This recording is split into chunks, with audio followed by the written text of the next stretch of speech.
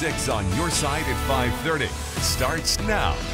Good evening and thanks for joining us tonight. I'm Karen Lair. The Boise State Broncos are championship bound after defeating the Utah State Aggies on the blue turf last night 33-24. It's a monumental win for the team, cementing their spot in the Mountain West Conference Championship, now set for next Saturday right here in Boise.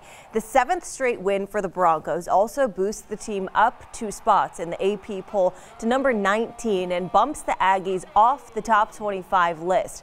The victory means the Broncos will host the championship next weekend against Fresno State in a rematch from last season. It's exciting for the town and for the players, and to have the championship here again and us make it is fantastic. Yeah, it is just one more reason that Boise is awesome. We have an incredible school and team, so we will be rooting for you. Us too. The championship game is scheduled for Saturday night at Albertson Stadium. Kickoff is set for 5:45. In time now, I'm going to check